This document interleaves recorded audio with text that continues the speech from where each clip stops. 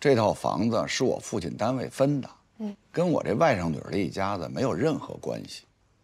我父母在世的时候，一直是我跟我媳妇照顾着。老头老太太也多次说过，这套房子就是我们的。后来父母一过世呢，我就把这房子过户到我的名下，一直是我们一家3口跟那儿住。那您外甥女儿就从来没有在这所房子里住过吗？住过，那就是1、2岁的事儿啊。那时候他妈工作忙，就把这孩子搁在姥姥姥爷家了，这不是很正常吗？后来也是为了这孩子上幼儿园方便，就把这户口给落过来了。这一落就是20多年。后来我姐也没了，这外甥女也结婚了，她又生个孩子，也是为了她这孩子上幼儿园方便，把她这闺女这户口也迁过来了。当时我就有点含糊啊，我说这俩孩子户口都落在这儿。我就跟他们提过呀，但是他们向我保证，绝对不会占这个房子，也不会跟这儿住，还写了个承诺书。您看一眼。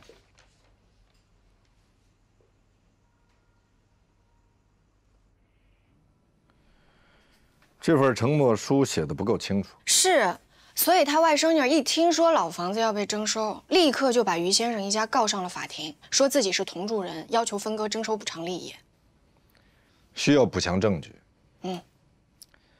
知道他外甥女儿和他外甥女的女儿住在哪儿吗？他们之前有福利分房吗？我问于先生了，他说他不知道，因为他们好多年都没联系了。要不是这次收到了法院的传票，他压根儿都已经忘了这茬。因为外甥女的母亲，也就是他的姐姐，我知道他外甥女儿的母亲就是于先生的姐姐。于先生的姐姐去世之后呢，他跟外甥女一家也就没有联系了，所以不知道他们的任何情况，包括他们住哪儿都不知道。如果实在找不到，那就申请法院依职权调查。忙着呢。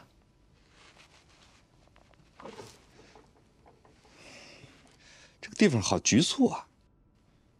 啊，还真的是在完成布置给你的作业呀。不然呢？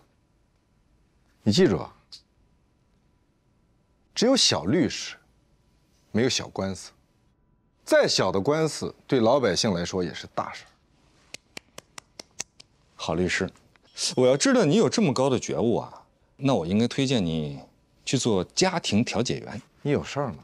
你是来看热闹的吗？我是来检查作业的，啊，我要跟进度，你呢要随时向我汇报，以便于我了解掌握情况。哎，加油，加油，加油！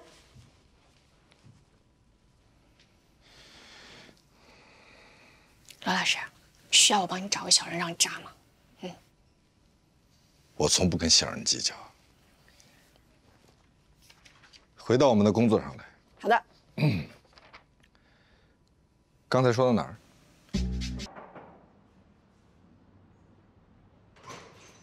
哎，你好，找谁？您好，您好，不好意思打扰了，我是全景律师事务所的律师助理。这是我的名片，我们想要跟您了解一些情况。我们家没出事吧？没有。啊，我们就是想要问一下，您的邻居于先生，他家里是几口人住啊？老于家？对，您跟他应该是20多年的老邻居了吧？哎，说。开始他和他父母他们家一家3口住。后来父母过世了，一家3口住。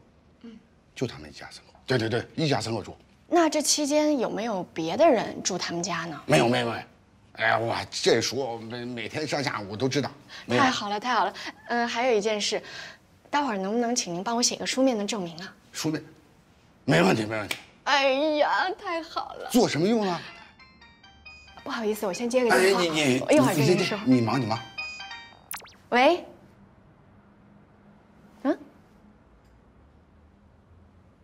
好，我知道了。贝蒂斯橄榄油，西班牙的皇室用油，几百年的品质保障，您看一下，这可是原装进口的，不仅实用健康，还能美容护肤呢，最适合您这样的白领。哎，我想问一下，这个发票能办化工用品吗？不能，您买什么开什么。不行，谢谢啊。哎，您后面排队。哦，我不是来开发票的。您在这签个字就行。这里是吧？对对对。哎，好嘞，这卡您拿好。好。您好，这是我的名片，我之前给您打过电话。黛西助理。什么事儿？是关于您告您舅舅的那个案子。对呀，法院已经立案。你舅舅想要找你商量一下。这事儿没得商量，除非他给我一半。您姥姥姥爷在世的时候就已经说了，这房子是归您舅舅的，而且您跟您妈都已经签了承诺书，说保证不要这个房子。那不是我的签名，我妈也不在世了。你好，这儿能开发票吗？开发票您那边扫码自助。好，那边。你呢就别在我这儿磨叽了，磨叽也没用。他要不同意呢，咱就法院判，法院判多少就多少，都别废话。